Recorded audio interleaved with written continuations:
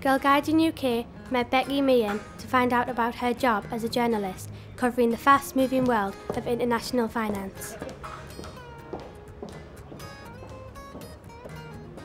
My name's Becky Meehan. I'm a presenter at CNBC, which is a global financial news channel. I anchor all the news shows from 5 a.m. until 9 a.m, covering all the market open action and the top stories from around the globe. A typical day in my job involves getting up at 2 a.m. My alarm clock goes off and I spring out of bed, full of the joys of the day ahead, and I'm in the office by 3 a.m. I spend about an hour or so prepping, reading up what's been going on in the news overnight around the world and what we should be expecting from the day ahead in terms of the news agenda.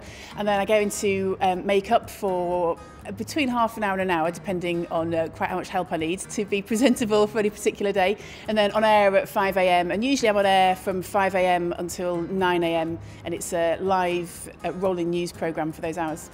I suppose the biggest challenges I face in my work change over time. I'm a bit more established and I'm a little bit older. The challenges are trying to balance going to work and having a family, because I have a 2-year-old daughter, and trying to really keep on top of my game. When I was a bit younger, it was more about trying to break into journalism at all to start with, and then trying to break into TV. So I think the older you get, some things get a bit easier, some things get a bit harder. I didn't really know what I wanted to do until after I'd left university. I remember saying to somebody when I was at university, it would be quite fun to be a journalist.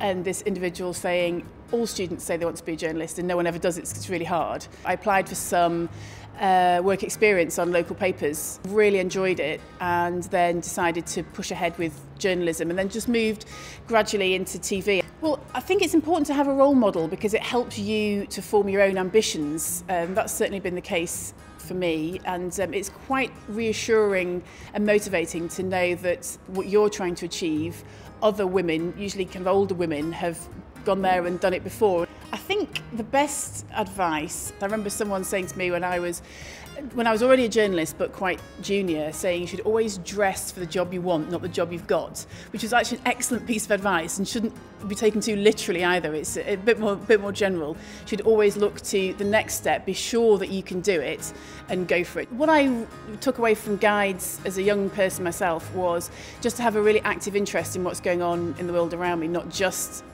what is involved in my day-to-day life, but other things as well. I often talk to people about how great it is being a guide leader, because lots of people will say to me, "Oh, Becky, that's amazing, you do something in the community, you do something outside of work." I've had loads of pinnacle moments as a guide leader. I really enjoyed making my promise again when I did my leadership qualification. I hadn't really thought about it when I first came back to be a leader. It hadn't really occurred to me that I'd make my promise again. And I took my promise really seriously when I was a Brownie, when I was a guide, and I took it really, really seriously when I made it again as a grown-up.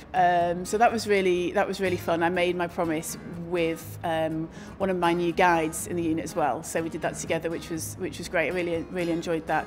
Follow the debate on Twitter using the hashtag #RealRoleModels.